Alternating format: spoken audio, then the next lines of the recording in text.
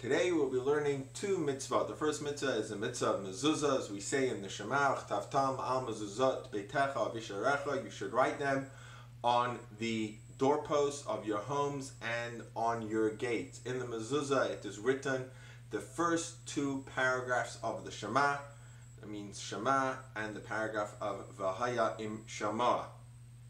And the mitzvah is that every doorway should have on the right side of the way in which we enter the mezuzah on the bottom of the top third of the doorway.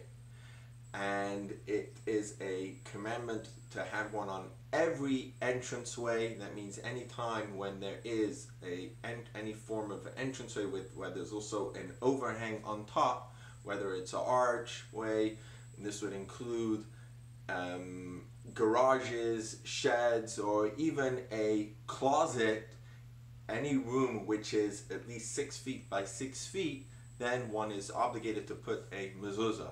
Unfortunately, because there are in the market many mezuzahs which are not kosher, such as printed ones, so one should only get a mezuzah from a reliable source like a rabbi or a scribe, where even if they are ordered in bulk, the scribe will make sure to check each one and correct anything that needs correcting.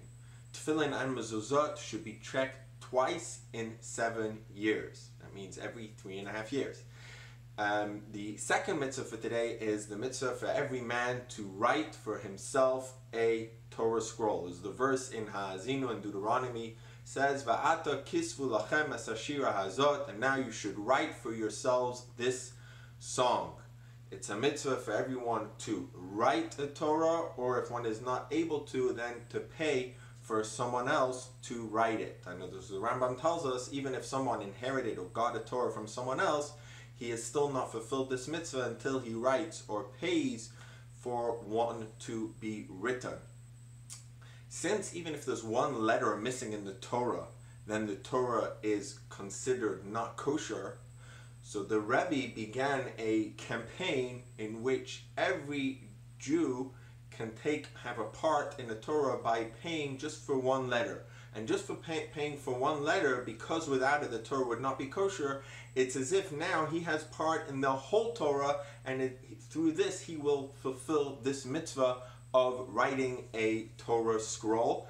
And at the same time, he also becomes united with all Jews, because all Jews, where we get our energy from, we get our life force, is from the Torah. So through having a letter in the Torah, it actually gives us the correct type of energy that we need.